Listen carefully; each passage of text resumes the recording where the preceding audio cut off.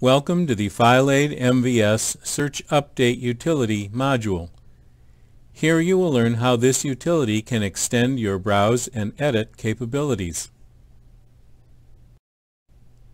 The Search Update utility provides extended browse and edit capabilities, allowing you to do the following: preview and perform updates in place to any size of standard MVS file, including libraries, use find and change commands across multiple members, make mass changes to entire JCL libraries, process JCL as logical statements rather than individual records, use selection criteria to generate member lists for processing, and use selection criteria for quick searches in a temporary dataset.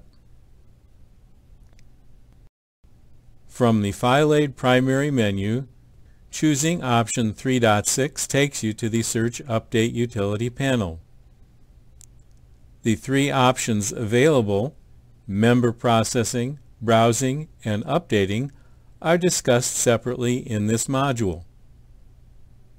Required for all options is the dataset information, and common to all options is the choice to process either online or batch.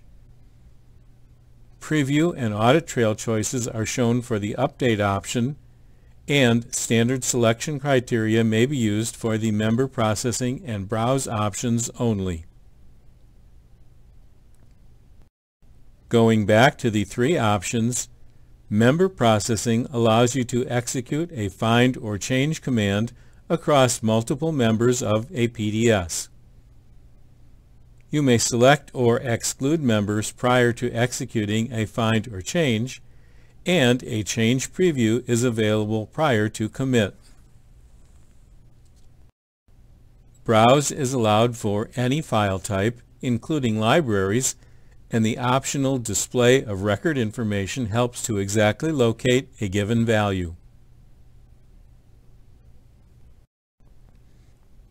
Updating displays screens to specify selection criteria and corresponding change criteria in unformatted mode.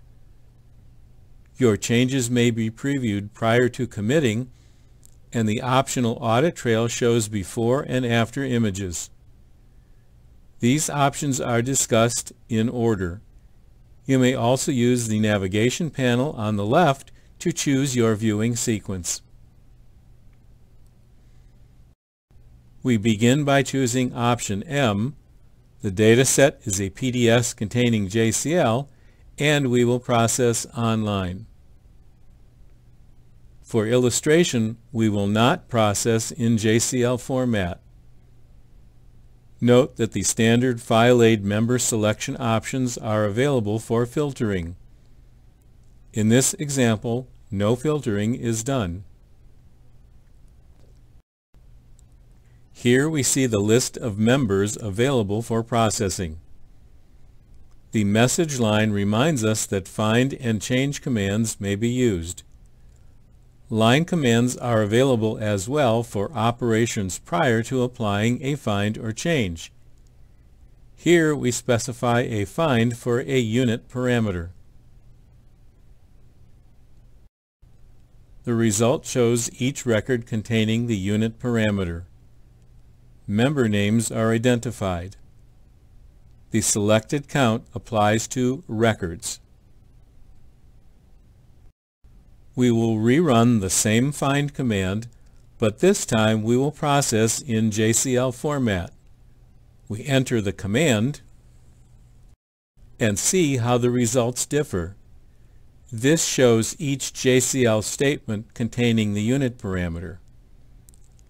Here is one logical JCL statement, but three physical records. Again, the number selected applies to records. Back on the member list screen, it is noted that omitting the find or change operands will display a prompt panel. The F without operands displays the PDS find command panel. Similarly, The C without operands displays the PDS change command panel. As a reminder, these options are covered in the File-AID MVS Online Browse Edit Basics module. In the next example, we will look at a change command in JCL format with some interesting consequences. Here we see the JCL where we want to change a string to a longer string. That is, change the keep parameter to delete. On line 4, the longer string should present no problem because there is room at the end of the line. This is not the case with line 6. Let's see what happens. We enter the change command and find that line 4 was changed as expected. On line 6, however, the content was actually shifted to the left to accommodate the longer parameters. We will now alter the file and try again. This time there is not enough room at either end of the line. Again, we enter the change command. This time we see an error message because truncation has occurred. The solution here is to process in batch mode, then edit the JCL generated to run File-AID. Look for the Update All function. Change that to Copy All, remove the PDS stats parameter, and add an appropriate DD statement for the output file. You may want to copy the JCL to a permanent file to run again later. When you do run the batch job and examine the results, you will find that instead of the truncation and error message, File-AID has added a new line to the JCL to accommodate the longer parameter. In this next example, in the member processing area, we enter the dataset information and specify No for JCL format. On the member list screen, we enter a find command. The result shows all members containing the open input string. Exiting the result, we bypass printing the report and return to the member list where we see how many hits occurred in each member. Members with no hits are not shown, but the reset command may be used to restore the full member list. For the final example in the member processing area, we enter the dataset information and specify No for JCL format. These are COBOL programs, and we want to change names beginning with error dash to ERR dash. We enter the change command, then view the results, which are in a temporary file. Upon exiting the results view, we are given the option to complete the update. Upon choosing No, we return to the member list. The action taken message is shown. For the first example of the Browse option, we enter the B and the dataset name. Next, we choose to display record information. This option only displays when browsing a PDS.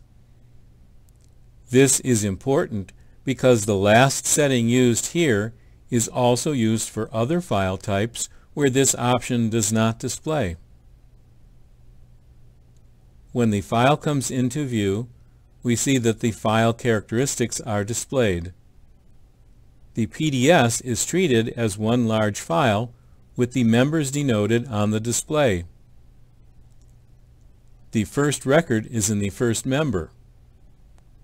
Scrolling forward, we see that the record numbering continues from member to member. For the next example, we enter a different dataset name and go directly to viewing the file. This one is sequential with variable length records.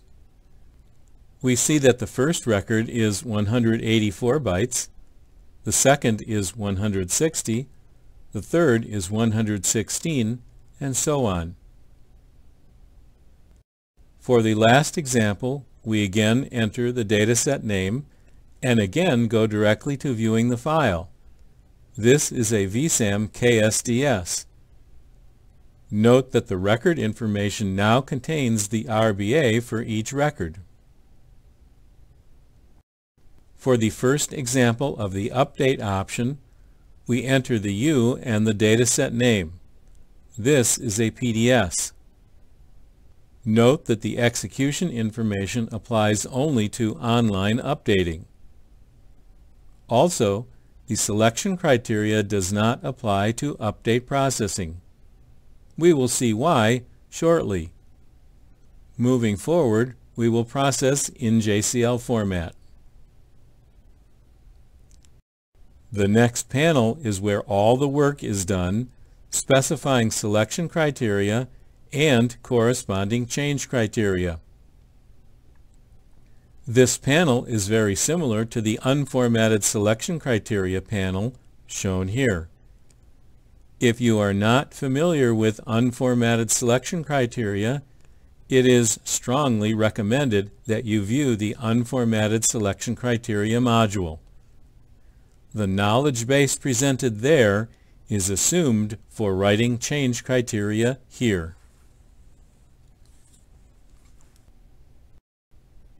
The standard relational operators are used to specify selection sets, and new relational operators are used to specify changes to the data.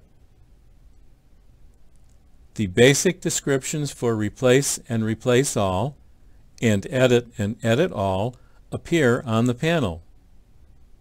Simply put, replace and replace all are used when the new data is the same length as the current data. Edit and edit all are used when the new data is longer or shorter than the current data, causing other data on the line to be shifted either to the left or to the right. The specific rules for handling exceptions, and in particular JCL, are completely covered in the tutorial. Just press F1 when you arrive at this panel. Remember that at least one change operator, that is, replace or edit, must be used for each selection set. We will continue with this example and look at two others as well. Recall that we are working with a PDS containing JCL. Our specification is to scan the JCL statements beginning at record position 1, looking for disposition share. When found, change it to disposition old. The current data and the new data are the same length, so replace is used. We have one selection set and one change operator. Viewing the results, we see the changed indicator to the right. This is, of course, only a temporary file, so the changes have not as yet been applied. Upon exiting this preview, we see that updating is optional. In the next example, also working with a PDS containing JCL, we scan the JCL statements beginning at record position 3, looking for dataset names beginning with FASAMP. When found, change it to testdata.fasamp. The new data is longer than the current data, so edit is used to shift the data. We have one selection set of multiple lines and one change operator. Viewing the results, again we see the change indicator to the right. In the final example, the file is a VSAM KSDS, and we will create an audit trail. The next panel displayed has the standard File-AID selection criteria options assumed to be familiar to you. We will go with the defaults, and the Change Criteria panel comes into view. As you are not expected to be familiar with this file, we will tell you that for the first selection set, we want to find employees living in New York and California with a tax withholding rate less than 30%. When found, change the tax withholding to 31%. For the second selection set, we want to find employees living in Illinois and Georgia. When found, change their city to any town and change their zip code to all nines. Here we see the results with hex display enabled. One record contains any town and a zip code of all nines, and the other record has the packed amount at 31%. Upon exiting the preview, we answer yes to perform the update. The next panel displays the audit trail options, and we submit the job. Browsing the audit trail, note that there is a header record, and all subsequent data records have a 29-byte prefix area. Turning on the hex display and scrolling to the right, we see that Chicago and 60611 have been changed to any town and all nines, and packed 25 has been changed to packed 31. For more information on the Search Update utility, the File-AID MVS User's Guide and online reference manual are downloadable from Frontline. This concludes this module. Thank you.